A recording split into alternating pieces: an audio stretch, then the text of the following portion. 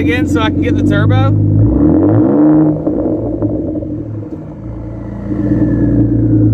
Welcome back to another video. It's been quite some time. I've had these videos for a while, I just haven't produced them yet. Well, it's got an Ecoboost. It's actually pretty quick. Knowing that I'm an auto vlog guy, I got a Turbo Coyote right here. It's pretty gnarly. You'll see some videos of that on the channel. Naturally, I've driven her car quite a few times, and if I see anything snazzy on the street, I'll race it, because for an SUV, it's an MKT, like nobody knows what they are, but it's got a 3.5 twin turbo Ecoboost in it. It's all-wheel drive.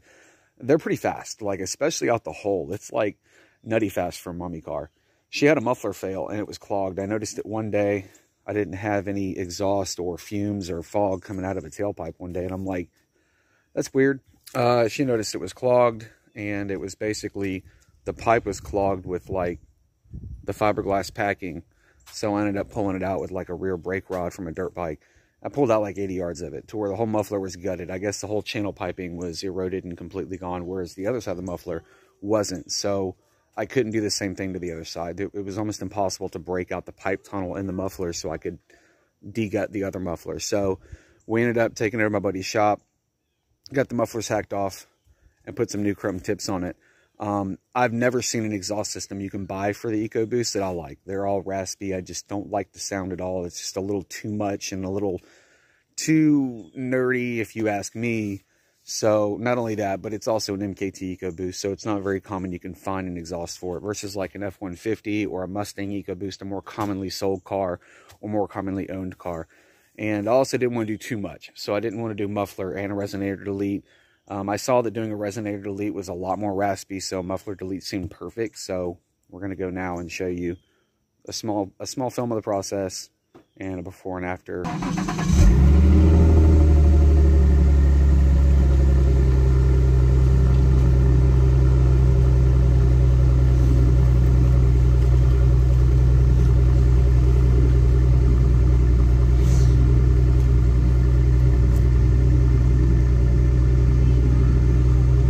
Sound way doper.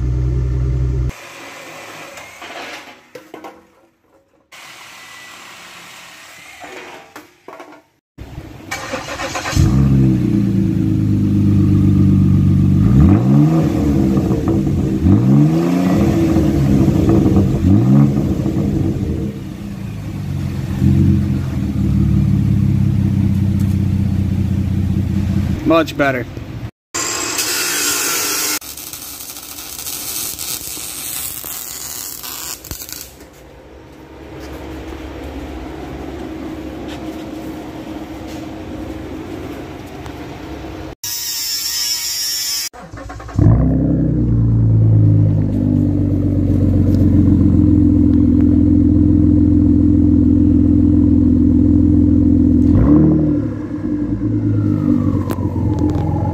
Do that again so I can get the turbo?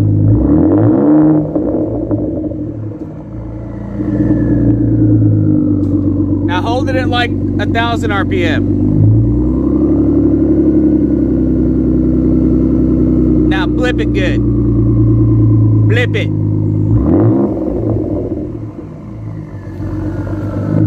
I love how you can hear the turbo now.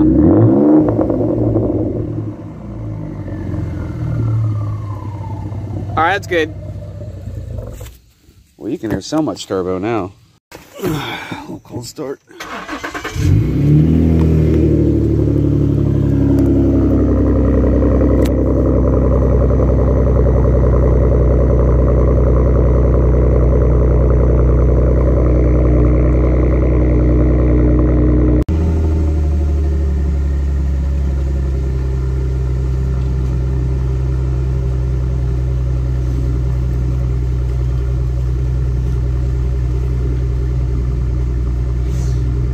Since then it's been back. Sounds really good. I love it. It's not too much. It definitely adds some sound. It doesn't sound like any stock Ecoboost on the street.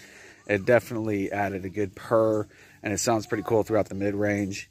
I think it's perfect. Not too loud, but definitely snazzy. It made the excitement level of driving the car even more. Like, I'm a definite nerd when it comes to this car. So yeah, hope you liked the video. If you have any questions, comment down below. Make sure you subscribe to the channel to support it. That'd be great. We'd be making it worth our time to direct it, produce it, and edit the video.